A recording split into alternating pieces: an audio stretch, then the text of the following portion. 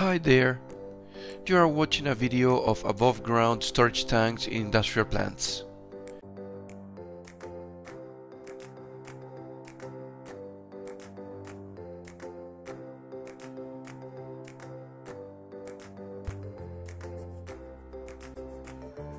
All storage tanks shall be provided with nozzles. Depending on the fluid to be stored, the facilities and the configuration of the plant regarding the distribution of pipelines, the number and sizes of nozzles may vary. The following nozzles can be found in storage tanks: process inlet nozzles, process outlets, overflow, vents, auxiliary nozzles as in cooling or heating, and level nozzles.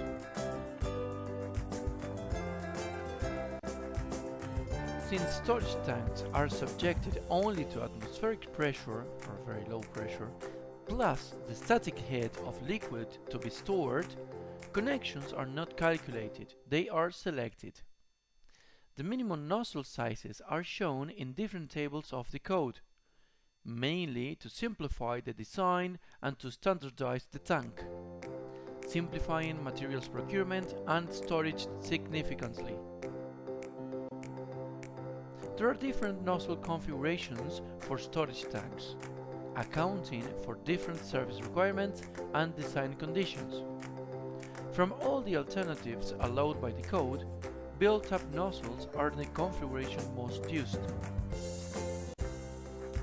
The main components of a nozzle are the flange, the neck, and the reinforcement. There are different types of flanges, necks, and reinforcements. Each element will be designed depending on the requirements and service of the equipment. There are many different flange standards to be found worldwide.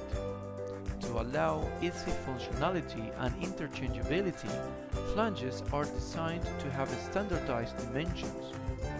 Not all flange standards are interchangeable though.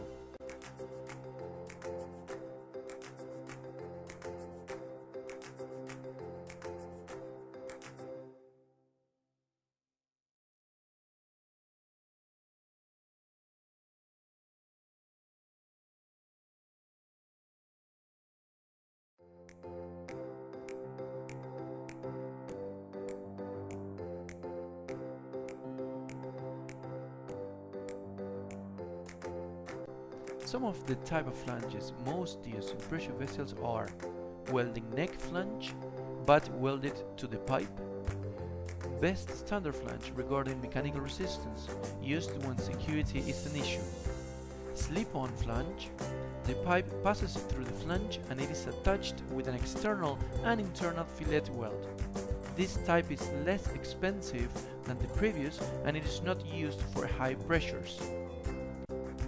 Socket weld flange, often used only for small pipe sizes, 1.5 inches nominal pipe size and smaller.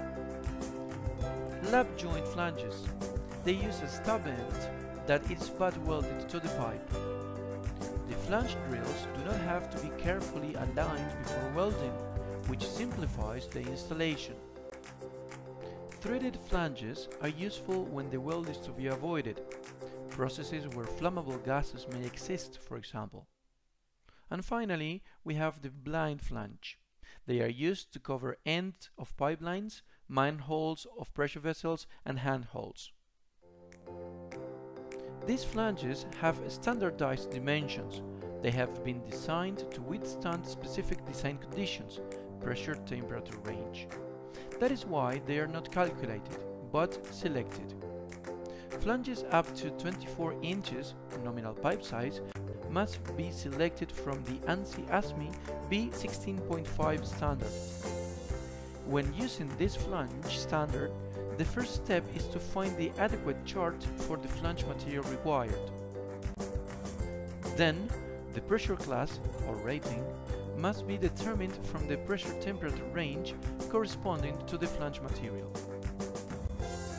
Nozzle necks may adopt different configurations depending on the operating pressure, fluid, temperature, size, and client requirements.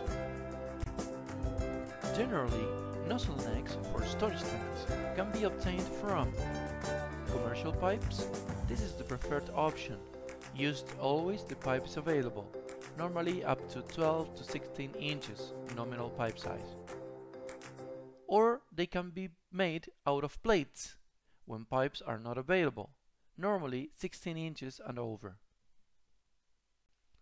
As mentioned before, since storage tanks are subjected only to atmospheric pressure plus the static head of the liquid to be stored, nozzles are not calculated, they are selected. In rare occasions, there are cases where a manual calculation is required. In order to perform this verification, the following must be taken into account: the liquid static head, the mechanical resistance, and the nozzle loads. Nozzle neck thicknesses will be obtained from table 5.6 of the standard. This is shown in the picture. The selection process consists of obtaining the thickness from the table for a diameter in particular. As a rule, the only nozzles that require reinforcement are the ones installed on the tank shell, for example, process connections. Nevertheless, and for safety reasons, reinforcements can be also provided for roof nozzles. Same as for nozzle necks, tables are provided within the standard where the dimensions of reinforcements for nozzles of different sizes can be found. However, if different sizes than the ones listed in the code are required, specific calculations according to the criteria of the standard shall be carried out. Reinforcements used in storage tanks can be of two shapes: diamond and circular. Mechanical characteristics for both alternatives are identical. The difference strives on the construction method. Dimensions for reinforcements are found on table 5.6 of the API 650 standard, as shown in the picture. Nozzles under 2 inches NPS do not require reinforcement. Next, we will review the requirements for nozzles to be installed on storage tanks. Most of the nozzles of a storage tank are found primarily in the tank shell and in the tank roof. As mentioned before, the requirements of nozzles are indicated in the API 650 standard. Special attention shall be paid to the minimum distance between nozzles to be installed on these tank parts.